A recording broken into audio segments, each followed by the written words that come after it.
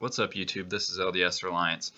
Today I wanted to talk about what motivated me to get into solar. And as the title slide says, it definitely wasn't a money decision.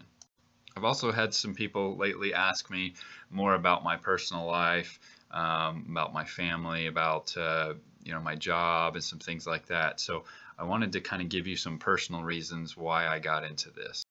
We've talked about some financial reasons why solar makes sense.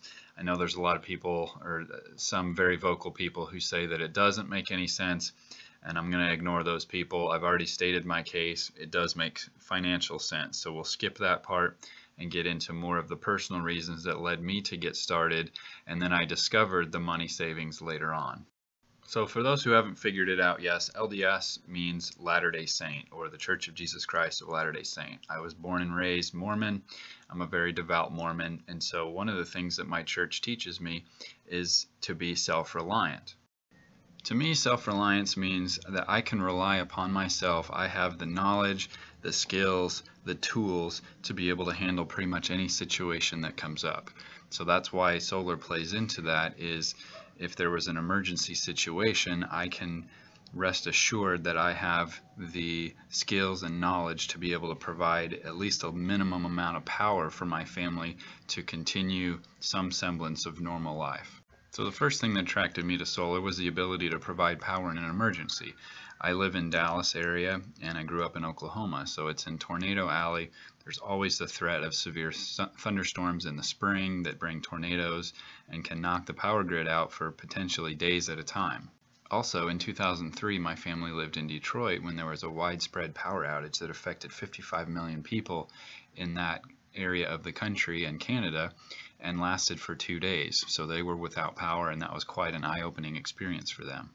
So the obvious answer to that, some people may be thinking, well, just get a generator.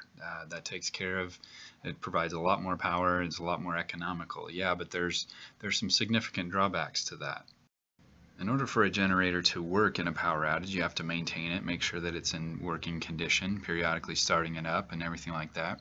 You have to store fuel and then cycle through that fuel periodically because it goes bad within 3 to 6 months. And also, generators are just loud and noisy and smelly, and so you've got to keep them outside, away from your house, and run extension cords and all that. So there are some drawbacks.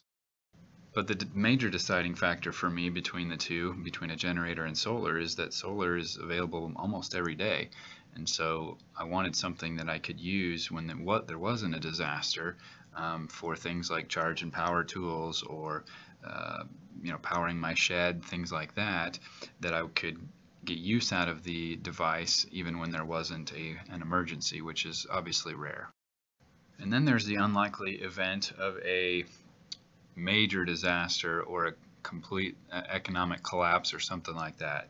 And I realize that that is very rare, but it has happened a few times in our country's history for short periods of time, like Hurricane Katrina, where there was looting and things like that for a while. I didn't want to have a loud generator in my backyard advertising that someone was home and had things to steal.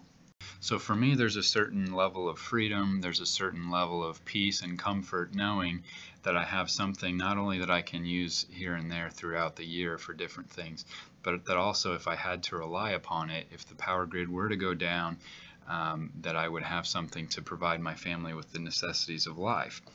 The ability to save money and make it a financial long-term investment obviously was a bonus and icing on the cake later. That wraps it up for this video. Thanks for watching. If you found this interesting or helpful and want to see more of my content, hit subscribe. Thanks for watching.